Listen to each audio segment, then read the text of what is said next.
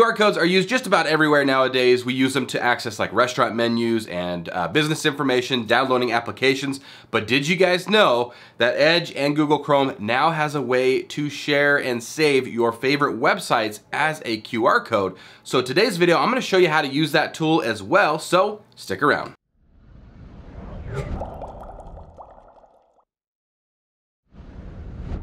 So quick Google search actually shows that this feature came out in February of this year, so 21, and I just discovered it, so hopefully you guys are just discovering it and will use it like I will. So the first thing that you're going to want to do is either open up Microsoft Edge or Google Chrome. This works in both of those browsers. I have not tried any other browser, but it does work with those.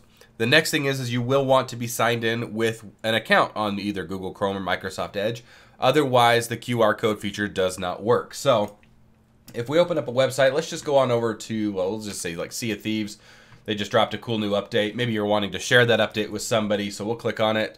And there's a couple ways that you can do this. The first one is if you come up to the URL bar on the right-hand side and just click within it, you get a little square with some smaller squares. If you hover over it, it says create QR code for this page. The other option is to right-click anywhere that is not a media, like a photo, a video, or anything like that on a website to bring up the other option. So if we come on down to the empty space right where it's just the user interface and right-click it, we have the option to also create QR code for this page.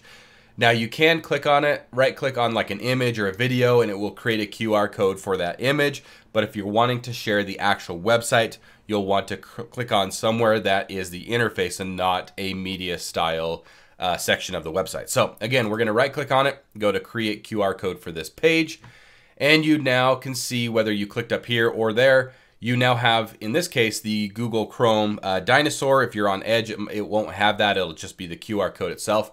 But in any case, you have the QR code here with the address right below it.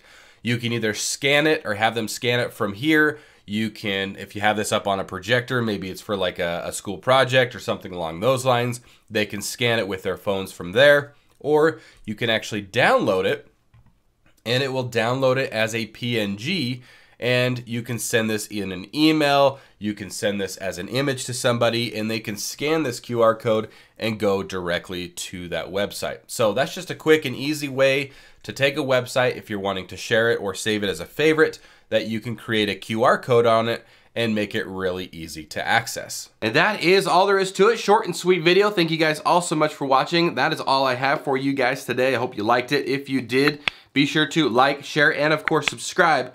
Those three things certainly help us grow our channel. If you want to support us in other ways, head on over to shop.helpcloud.com, or you can pause the video and scan this QR code, taking you over to our merch store. We've got a lot of cool things over there, from stickers and hoodies and hats, so be sure to check those out. Thanks again for watching. Thank you guys for what you do and your support, and we will see you on the next one. Peace.